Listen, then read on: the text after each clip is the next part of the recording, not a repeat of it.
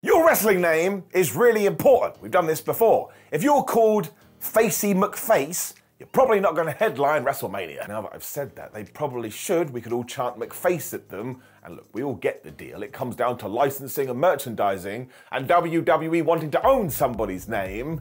But I'm Simon Miller. Welcome to What Culture Wrestling. And yeah, here's 10 real-life names that were better than the gimmick ones. Number 10, Fandango. So this one takes us in a different direction, and look, I love Fandango. I thought it was a super ridiculous character, and when he was dancing around thinking that was gonna help him in a wrestling ring, I was just like, man, just good times. The thing is, his real name is Curtis Husay, and if you said that in a room of people and non-wrestling fans, nobody would laugh. But if you then went to want to come and watch Fandango, they'd go, no. In short then, his birth name is actually better than the one Vince McMahon gave him. But even down at NXT we were doing this.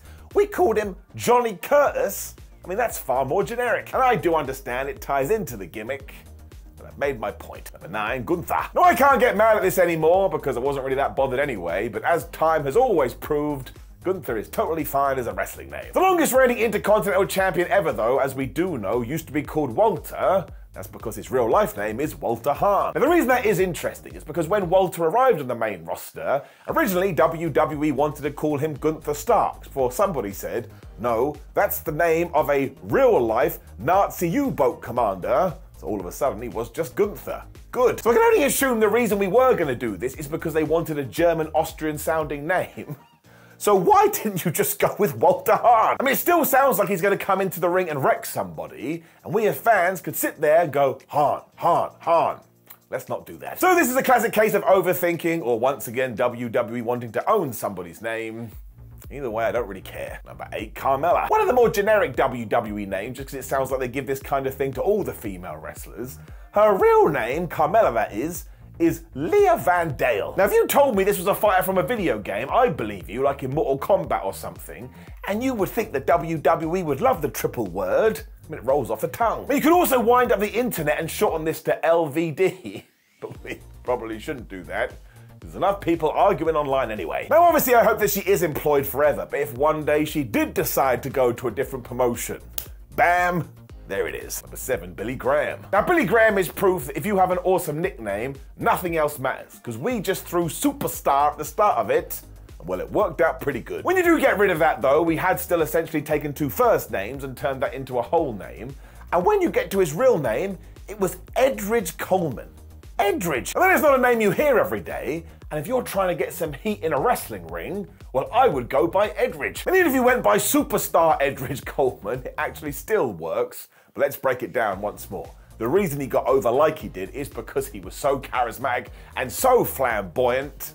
It doesn't mean I can't get mad about this. Somebody become Edridge Coleman. Number 6, R-Truth. So I do get this one, but still, R-Truth's real name is Ron Killings. There it is, we're done. He has gone through the gambit with names, because at one point WWE called him K-Quick with 2 Ks. But let's go back to our story from earlier. If you go up to your non-wrestling friend and say, I'm gonna go watch Ron Killings, they'll be like, yeah, I'll come with you too. Throughout his career and in different companies, he actually was able to use Ron Killings. But what is the deal with this like letter in his names? I mean, we had K-Quick, and now we got R-Truth. Now, if I were in charge, what I would do is that when we were gonna do Goofy Wrestling for Life, I would call him R-Truth, and then when it was time to get serious, he could become Ron Killings. And we've seen him do this before when he does kind of shift characters with his little Jimmy. That sounded bad. It also makes me question, why aren't I in creative anymore? Number 5, Kelly Kelly. I mean, if it wasn't weird enough that we just went with the same name twice, her real name is Barbie Blank. I mean, that is amazing. And maybe this comes down to a merchandising question because WWE knew that Mattel would come a-knocking. But what are they gonna do? Argue with someone's birth certificate? I don't think so. So maybe one day Vince McMahon just woke up and went, oh man, I can't be bothered to deal with that. Let's just call her Kelly Kelly. Which is still so damn weird. It's like Luigi Mario. My favorite part about all of this though is that no matter which direction she did head in, either could be a character from Marvel. Number 4, Liv Morgan. All things considered, Liv Morgan is a good wrestling name. Sounds real. Once again though, if she ever decides to leave WWE, she has the perfect name waiting, because it is Gianna Daddio. That is incredible. Now, this is most definitely a situation where WWE has gone for the more generic choice for one reason or another. Although I suppose I do get it. Because I can see the internet getting so mad that WWE called someone Daddy-O before they realised, oh wait, the joke's on us, that's her real name. I mean, you could even join these together to become Liv Daddy-O.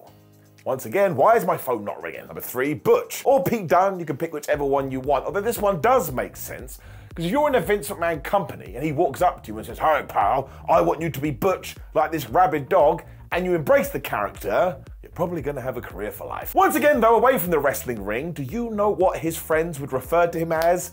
Peter England? Because that's his damn name. And this does explain the Pete bit, and maybe he got rid of England because he was like, man, if I wrestled anywhere else out of this country, everyone's going to boo me. But this is Vince McMahon. He absolutely loves foreign heels. I'm amazed he didn't go with it. I mean, you could even go the direction of Gunther with this and just call him England and write it all in caps. Don't do it. Number 2, Ricky Steamboat. So I'm sure very early on in his career, people saw Ricky Steamboat and went, I think this could be the best babyface we've ever had, and therefore we've got to change his name. And do you want to know why? Because his real name is Richard Blood. Blood. Instantly the children will start going tee-hee-hee, because yes, you can break this down to Dick Blood. So I bet he had a great time in school. If I had a time machine, I would somehow put him and Ron Killings in the same era, because then you could have Killing Blood. I'm not sure if he could still use the Dragon nickname if we did do this though. I mean, Richard the Dragon Blood, it's a very strange ring to it. It's wrestling, you can do whatever you want. Number 1, Dolph Ziggler. So out of all the daft names WWE has come out with over the years, this is the weirdest one. I mean, what is a Dolph and what is a Ziggler? It tickled Vince McMahon to such a degree he turned this into a whole storyline featuring him. But look, the litmus test is back once again. Do we even think twice about it now? No, we don't. As most of us know now though, his real name is Nick Nemeth, which once again sounds like a character created by Stan Lee. So I would absolutely love to know where Dolph Ziggler came from, because it is just so wild, but it's not like it held him back, did it? He is still one of the best wrestlers and most underutilized of the modern generation. And again, he is out in the world at the moment. He could turn up on AEW. When he does, you bet your ass, he will be Nicholas Nemeth. Do you know of any real names that are way better than a wrestler's fake one? Make sure you let us know in the comments below, and don't make it up. I'm watching. Before you like the video, share the video and subscribe. Then click one of the videos on the screen should you so wish. Go to whatculture.com and follow us on social media. We'd appreciate that. But I appreciate you for tuning in. Keep doing it. Keep clicking away. Keep supporting YouTube, or our YouTube. There's some crazy YouTubes out there. A lot of negativity. Goodbye. One of the only professional wrestling podcasts that's actually worth it. If we can make one of the best wrestlers in the world say that just by listening to our podcast, what happens when we do this? Oh!